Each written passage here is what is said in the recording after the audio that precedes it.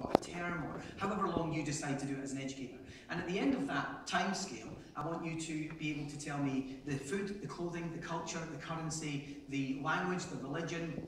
I want you to be, and by language, I want you to be able to tell us 5 things you can say, and we all try and learn that as well, and so on. And it's a really nice way of getting the kids to learn about all manner of things around the world.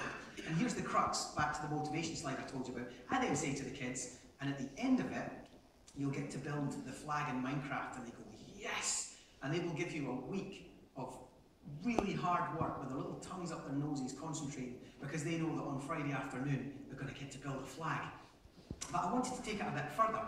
I said, well, what if we were to make a flag that was actually as if it was, a moment in time, it's flapping in the wind? Now, in order to do that, we need to do technical drawing.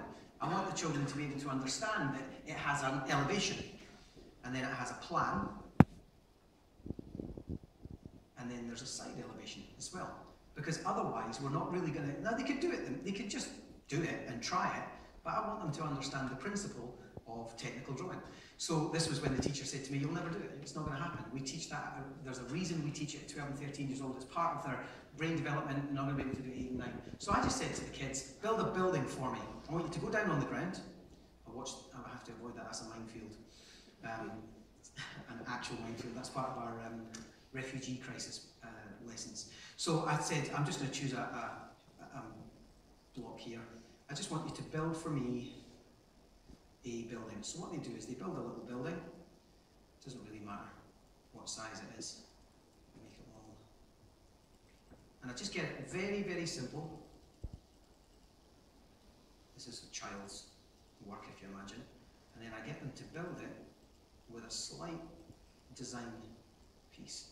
And then I say to them, now, I'd like you to make for me a plan of that building. Sorry, that would be the plan. A plan of the building, an elevation of the building, and then a side elevation of the building. And I'm going to show you how to do that on graph paper, and then we're going to do it on plain paper, and we're going to do all the correct measurements. Then I want you to add a chimney, then I want you to add a window, then I want you to make it so on and so on and so on. And before you know it, the children are actually learning technical drawing by using this 3D space. This was 8 and 9-year-old girls, a group of 4 8 and 9-year-old girls, who then took that principle and made it into a British flag. That's a really complex piece of work, I have to say. And they were able to do that in one afternoon. They planned it, they put it on paper, they used it. They first of all just did the flag, then they put the colours into the flag, just the red, then the blue, and so on. And then they went off and built it. And only once it was kind of ready and I gave them the stamp of approval, they could shoot off and they could do that. Want to get your kids outside?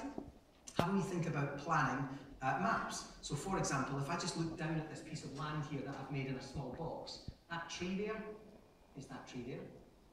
This black and white model here is actually the QR code on the other side, which makes that building there. Now we can model little Minecraft maps. This is a great maths exercise teaching children about scale.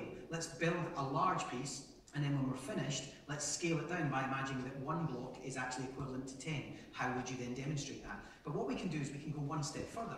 We can then get children to build their school grounds. Let's get them to build the building, and we'll get them to go outside and measure it. Let's get them to then build the rest of the grounds, maybe the local street, maybe the roads that are surrounding it, add the trees and details and stuff. And then, as a teacher, we can go in and we can add, say for example, I wanted to go here, and I was going to say, right at this front door here, I'm going to hide a chest.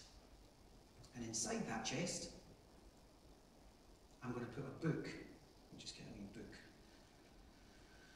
And that book and quill is then going to have, in it, it's going to have congratulations.